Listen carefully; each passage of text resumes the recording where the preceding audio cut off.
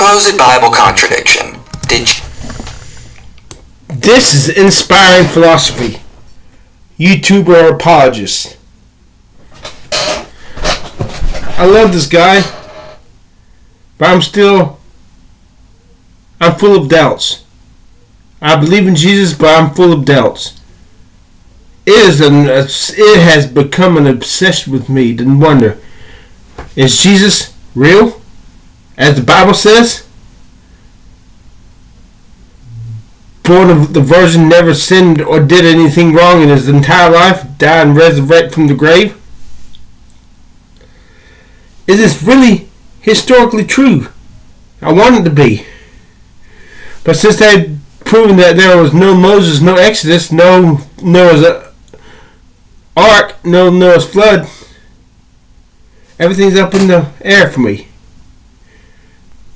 I'm angry at God. I'm cursing God. I'm angry at God for how I look. And I curse God if I do not get my hair transplants so I can get my hair out of hair. Right now, screw God.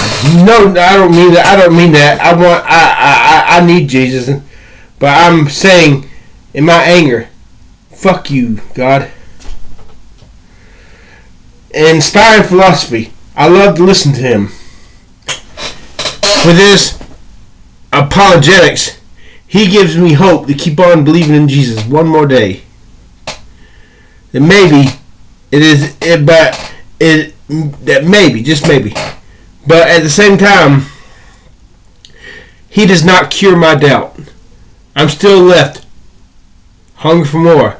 Still left questioning, Jesus, are you really real? Because of the putrid failure of apologists to defend Christianity today. Is Christianity even real? I mean, apologists have to bend themselves in the pretzels to prove their point.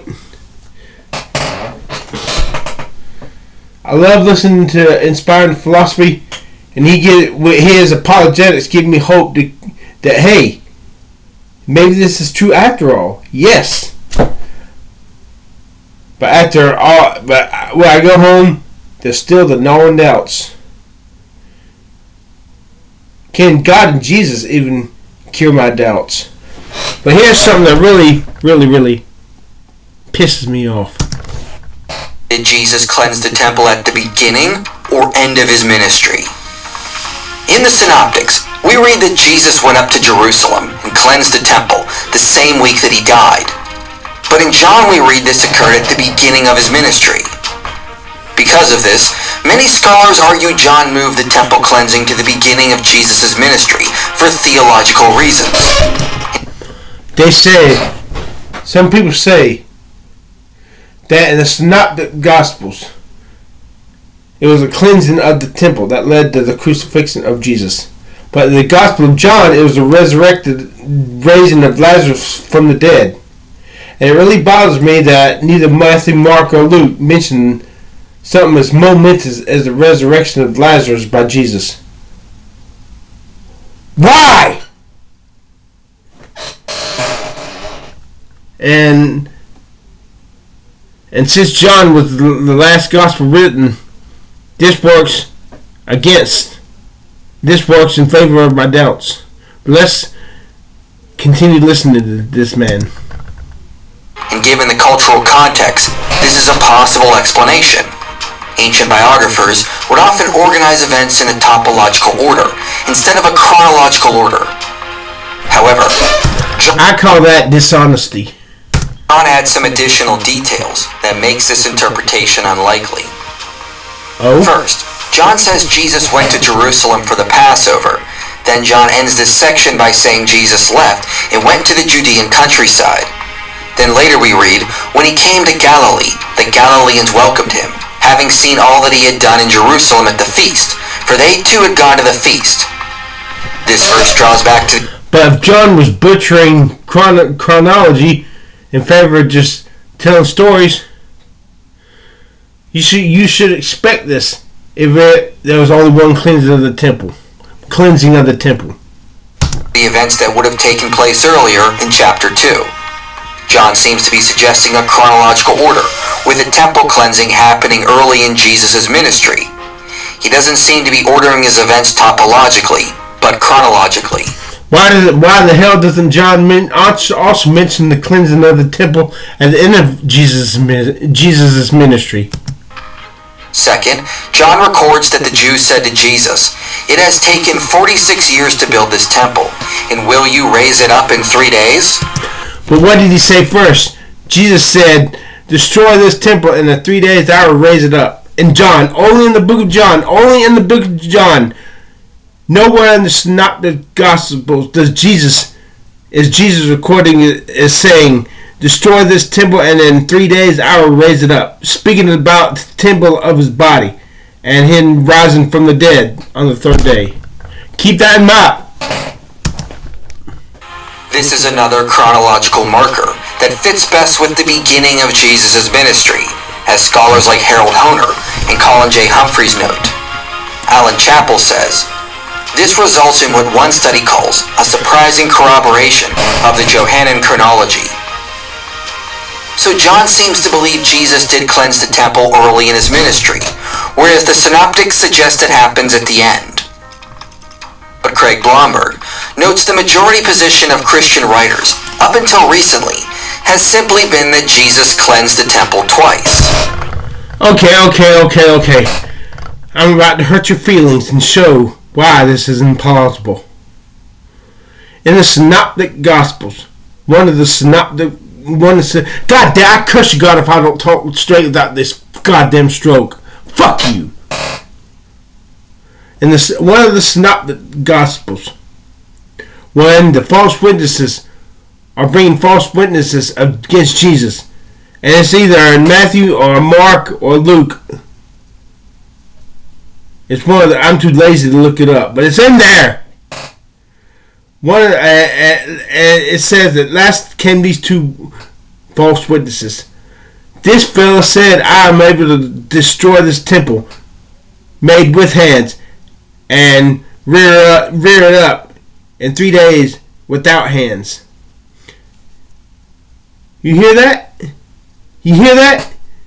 That sounds like a twist of what Jesus said in the book of John. And keep in mind, only in the book of John does Jesus say, "Destroy this temple, and in 3 days I will raise it up."